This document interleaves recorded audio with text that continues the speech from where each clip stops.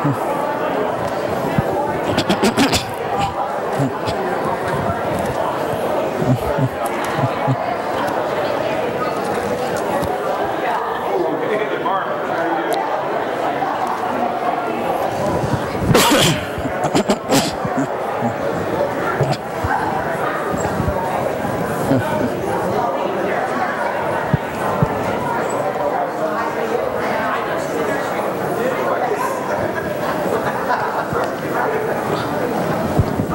morning. I'm going to ask you a question. I want to hear you say yes loudly, okay? Yeah. I didn't... Mark, we're going to decrease your pay. Do you love your church family? Yes. Okay, let's try a little bit louder. Do you love your church family? Yes. Okay, sounds great. I also want you to do something else. Since everyone loved us so much, I actually want everyone to look into that corner over there real quick and say, Happy birthday, Aaron. Someday we're going to take over Kevin's spot. All right. You know, this past week I had a pretty good conversation with Jimbo over there, Jim Arnett. We were drinking some coffee and we were talking a little bit, and he said a statement that I really appreciated, and it was from a passage of scripture, and he said, you know what, the wisdom of man is foolishness to God. And isn't that true? Yes. You know, one of the things that I often do is I often look at the world and what the world's teaching and what the world is saying, and I often think, you know what, I want to think about what the opposite of what they're thinking and saying and doing is, because you probably get a clearer picture of what God is thinking and wanting and doing. And I think about the world, and we're seeing that so much nowadays. But one of the philosophies that this world has taught is to say the purpose and the priority and the desire that each person should have in their lives, it's a process of trying to get other people to be their servants. And we teach this at a very young age. Get a good education, be popular, make a lot of money, and have people serve you. But if we take this mentality of saying, you know what, the wisdom of man is foolishness to God, what if we flip that? Because in reality, in God's perspective, we should be spending our time and our heart and our devotion to not seeking people to serve us, but us to be like the great servant, Jesus Christ, which means, how can I serve other people? You know, the older we get, every year we should be serving more and more people in our lives. Because when we're young, we think it's all about me. What can I accomplish in this world for myself? Where in reality, from God's perspective, it has always been about other people. This whole year we have spent talking about the theme of being a servant, serving and sacrifice. And one of our overarching things that we're trying to accomplish here in the church is trying to be true disciples of Jesus. What does it actually mean to follow Jesus? What does it actually mean to be like Jesus and to follow his teachings? Because in following Jesus, we know that Jesus was a servant. And so the rest of our lives, as part of our discipleship, as following Jesus Christ, we should be spending and saying, how can I be a servant just like Jesus Christ was and is? Because that should be how we should be growing. There's different ways to gauge spiritual maturity. This morning in Bible class, I talked about how one vantage point of spiritual maturity is whether or not God is reigning in your heart more of your heart today than he did yesterday. And another aspect of spiritual maturity is, am I more of a servant today than I was yesterday? And that's a whole different way of thinking. And this is what God is calling us to do. This whole year I've spent teaching and preaching about being a servant. Our Bible classes, we've been emphasizing that. In our ministries, we've been emphasizing that. And this is not the only year in which we're going to do service. This was a year where we focus on service in order to say, for the rest of my life, I have now known what it means to be a servant of Jesus, and from now on, I'm going to serve him. And I'm going to serve others in the name of Christ, because there is no greater calling or purpose.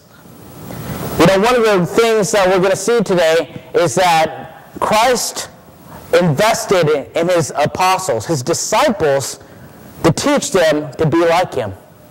And it was the process of learning to think less of themselves and more of other people, and learning what it means to be a servant.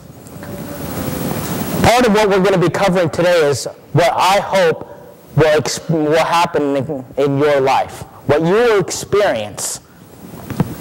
And so one of the things that I thought about was this. How many of you like to watch movies? Okay, I like to watch movies. But have you ever seen that the really good movies are well done? You know, they're well written, they're well acted, they're well produced, they're well directed. But one of the great things that came out over the last few decades were these things called bonus features. And in the bonus features, what do? You go on there and you see a lot of other things. You see these things called bloopers. And have you ever enjoyed watching the bloopers on this? Like, they'll be doing a serious scene and then someone starts cracking up laughing and everyone starts laughing and they made a big mistake and then they do it over and over again. Or other times behind the scenes where someone will forget their lines and then everyone else will be laughing. You know, if you watch the behind the scenes, you see there was a lot going on behind the scenes in making this movie. It wasn't completely perfect. It wasn't completely polished. It wasn't perfectly clean. But by the time it hit the big screen and you paid your money and you had your popcorn and you're eating it like you're starving, you know, and guzzling down that soda, which is bad for you, and you're watching that movie, and then it's this perfect thing. You wouldn't have thought, hey, that actor missed his line the first time on the scene. Or that person didn't do what they were supposed to do in that scene. But the finished product was well done.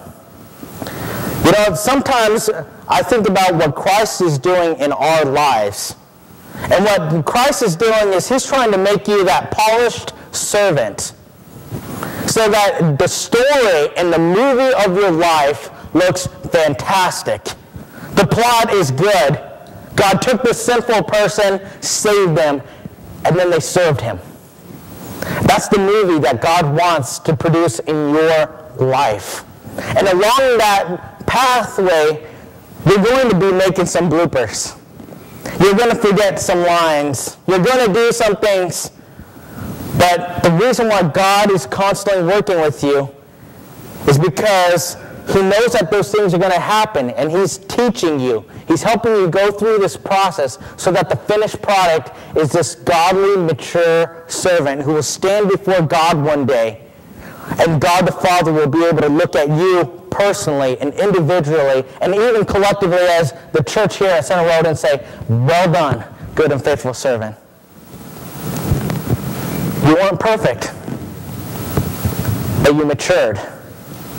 And God grew you through that process.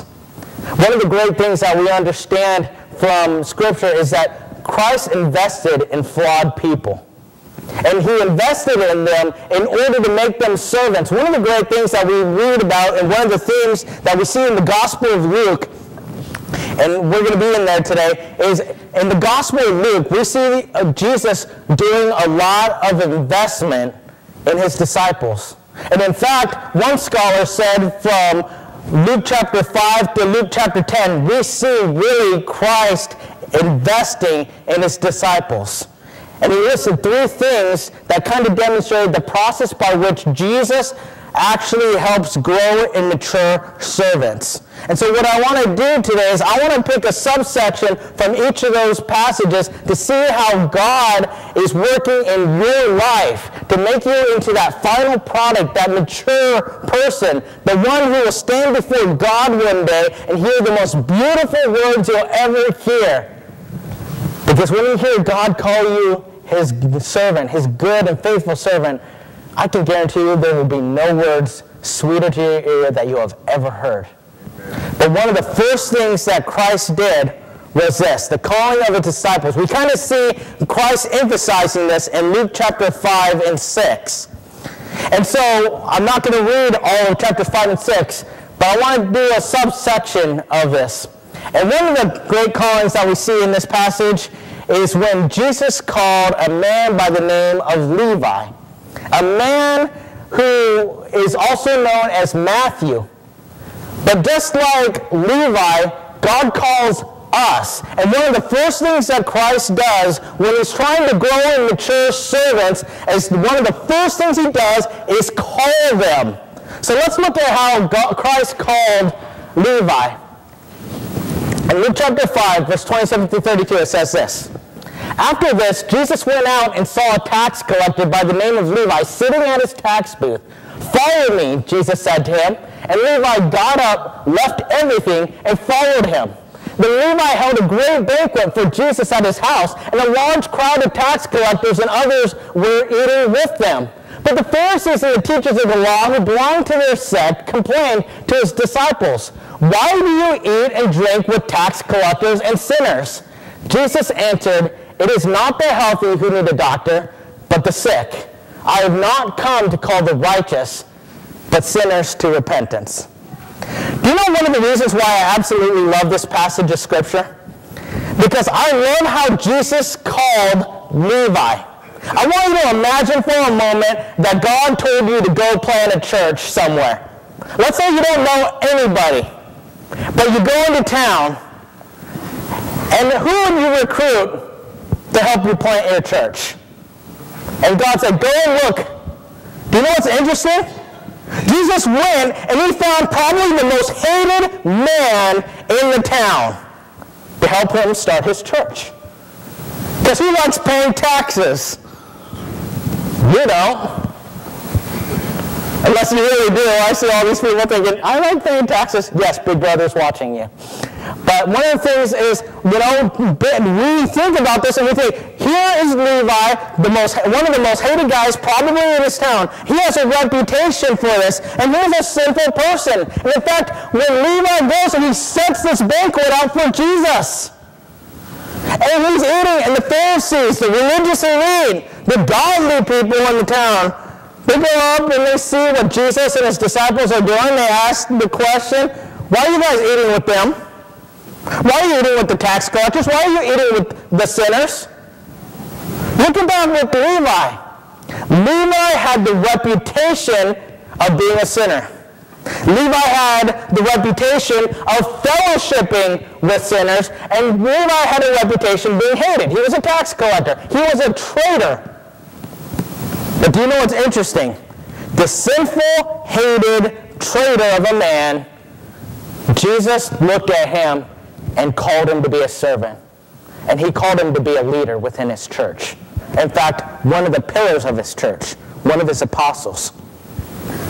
You know, one of the interesting things is when you look at your own life, when I ask you to serve, or when God asks you to serve, or you read your Bible about service, one of the first things we always do is say, well, I can't do that. I'm not qualified to do that. How could I possibly do that? You want to know how and why? Because if Jesus walked into Kokomo, Indiana, he'd be looking for sinners to help him build his church. And how do I know this? Because he called you and he called me. You know, one of the interesting things is he called us despite your past. But the amazing thing was Levi got up from his tax booth and he followed the call. How many of you have heard the call of Christ and he said, come and follow me. Be like me. Learn to be a servant like me. Because Matthew did. And for the rest of his life, he wasn't living the philosophy of this world that says, have people serve you.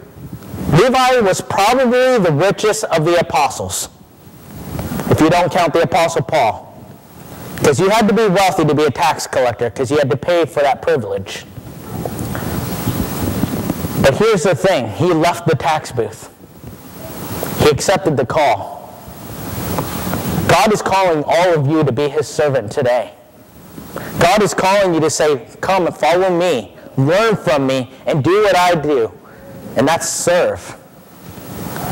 And despite your past, you could say, well, look at my sin, look at my inadequacies. Christ would say, guess what? I'm the great physician. I came to heal you. I called you to repentance, and I made you new. Do you understand that God called you? You are here for a reason. So are you going to leave your booths to follow? So that's the first thing. When Christ calls, they accept it. The second thing that Christ does is that he equips servants. He equips servant disciples. We see this in Luke chapter 7 and 8. And we see him doing a lot of teaching and miracles. And what he's doing is he's demonstrating and teaching them what it means to follow him, what it means to be a servant. And here's the amazing thing is, God doesn't just call you to do his will. God actually gives you what you need to accomplish God's will. We all know that God gave us spiritual gifts. We know that God gave us the Word of God. We know that God gave us each other, the church. But one of the great things that Christ gave us was himself and the knowledge of who he is. The greatest equipping that Christ has actually given you beyond your spiritual giftedness, beyond your talents, beyond your intelligence, is himself. And one of the great lessons that he was teaching his disciples in order to equip them for service and ministry and mission was the knowledge of who he was.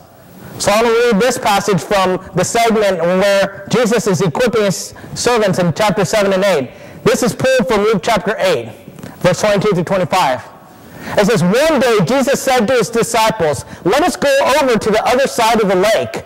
So they got into a boat and set out. As they sailed, he fell asleep. A squall came down on the lake so that the boat was being swamped, and they were in great danger. The disciples went and woke him, saying, Master, Master, we're going to drown. He got up and rebuked the wind and the raging waters. The storm subsided and all was calm. Where is your faith? He asked his disciples. In fear and amazement, they asked one another, Who is this? He commands even the winds and the water, and they obeyed him. I want you to think about that for a moment. Why did Jesus do this? Why was he willing to go out in the water? Didn't he know a squall was going to come? I mean, he controls nature, obviously. Well, how could he fall asleep when the storm was going on? You know, everything that Jesus did was on purpose, even sleeping. And so they woke him up, and he rebuked them. Because one of the things that he was trying to equip them with was faith. And not just faith, but faith in who he is. Because if you ask the question, who is this? You know the answer is, this is the Son of God. The Son of God. If he can control the winds and the waves, they even obey him. You know, it's wintertime right now almost, and you know, if God wanted, he can make it summertime outside. Or it might be a snowstorm later on. It's Indiana. You know, one of those things. But one of the things that Christ equipped us with was the knowledge of who he is.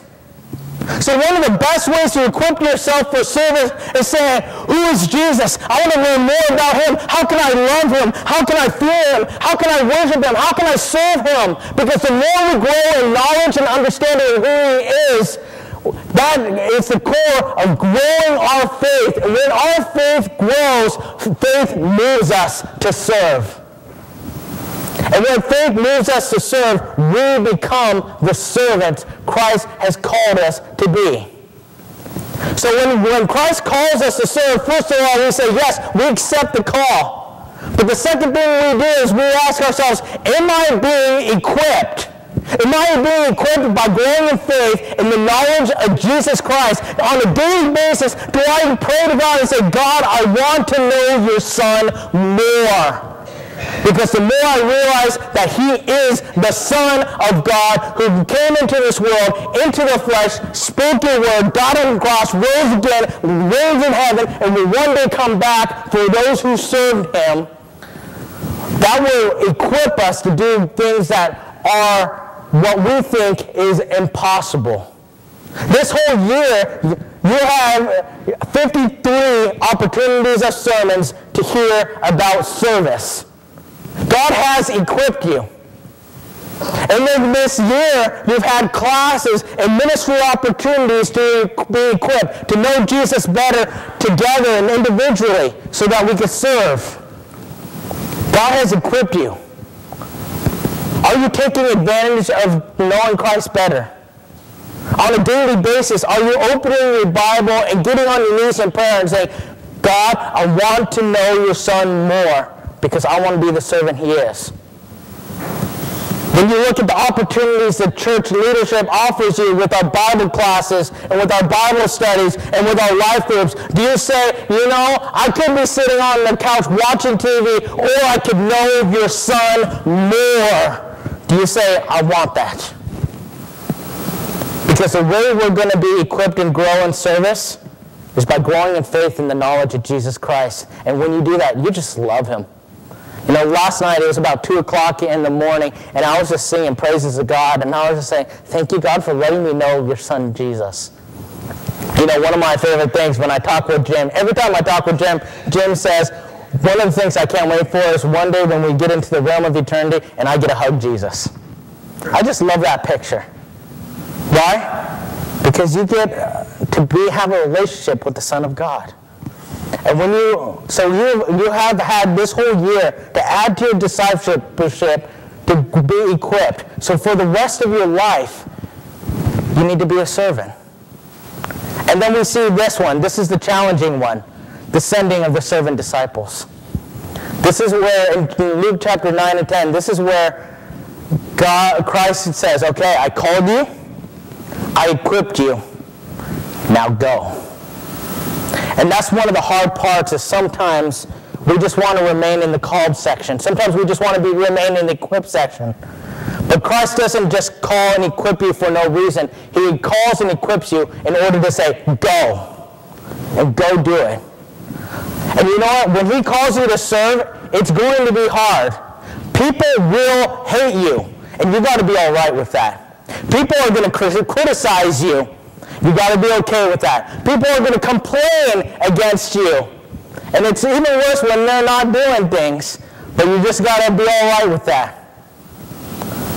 You're going to sacrifice. You're going to be tired. You're going to give. Those are all just facts. Because those are the things Jesus did. He was tired when he went to the cross. He was criticized. He was hated. And ultimately, he died. That might even be our fate one day. But we're going to go. Because we know, as Mark said very well in the first song, this isn't our home. We're on our way to Zion. And when we say go, we're going out and we're trying to take as many people with us to Zion.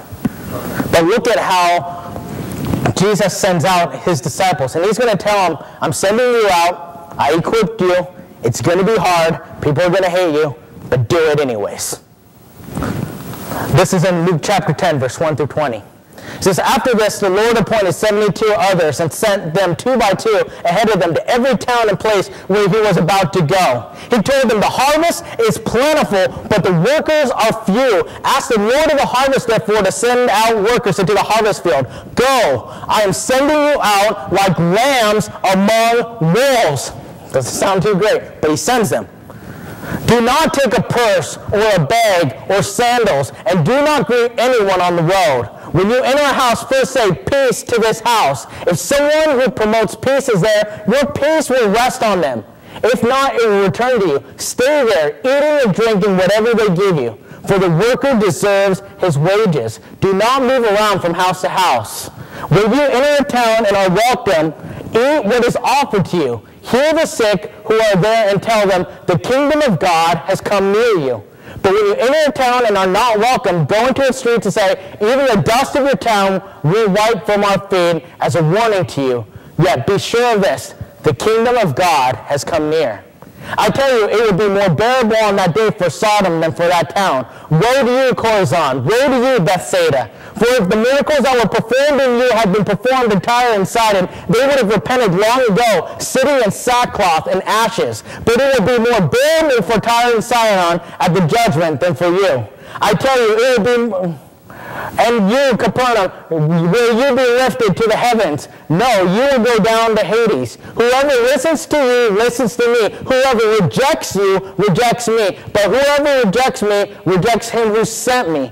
The 72 returned with joy and said, Lord, even the demons submit to us in your name. He replied, I saw Satan fall like lightning from heaven. I have given you authority to trample on snakes and scorpions and to overcome all the power of the enemy. Nothing will harm you. However, do not rejoice that the spirits submit to you, but rejoice that your names are written in heaven. You know, this was a commission that Christ sent some of his disciples. He had called them, he had equipped them, and then he was giving them a ministry training opportunity to say, okay, go and preach, go perform miracles, go and do this.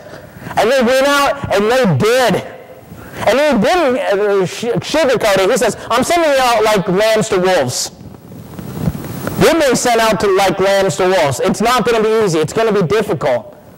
But guess what? If we are faithful, if we will go, and if we are bold, and if we will teach, and if we will serve, we'll be able to return with joy, just as the disciples did, and say, Christ, we're joyful. We served. I can't wait for the day when Jesus will say, you know what? I saw what you did, Peggy. I saw what you did, Melissa. I saw what you did, Lisa. And guess what? Satan fell.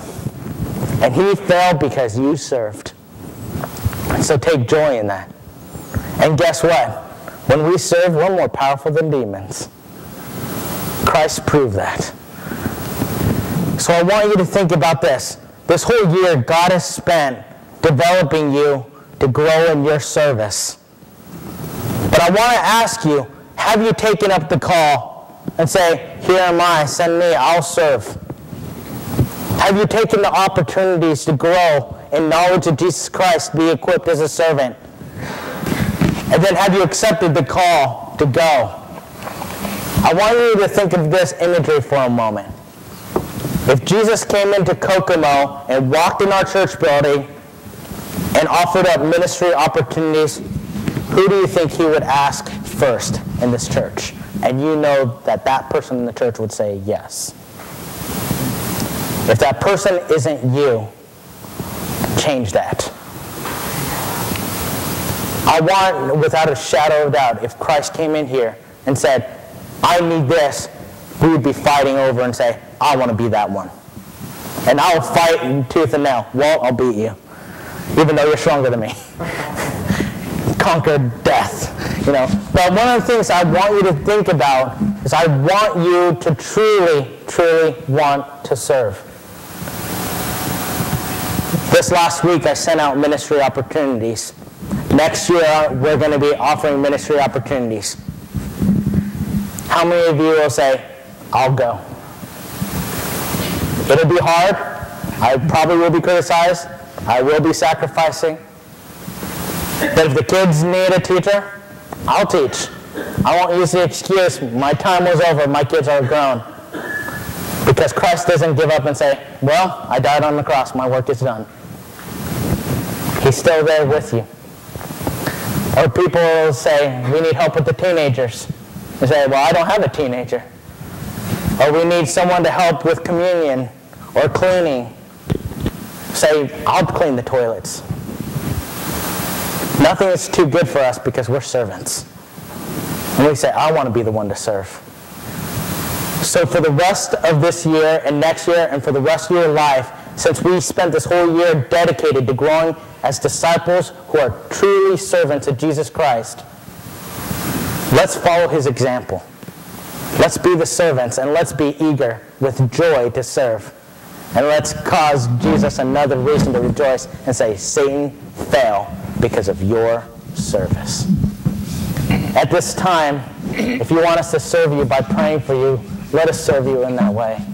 And if today you want Christ to serve you by washing your sins away, and you want to repent and be baptized for the forgiveness of your sin, we give you the opportunity to come forward now as we stand and sing.